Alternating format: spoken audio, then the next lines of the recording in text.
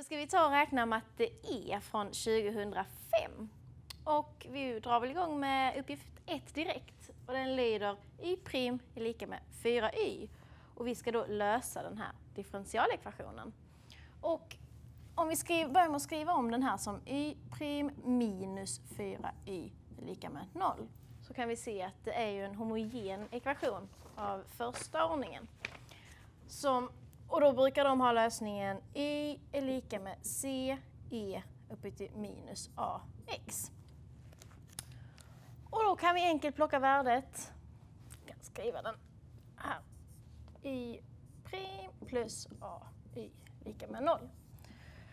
Och då kan vi se att det blir ju a är ju minus 4 här.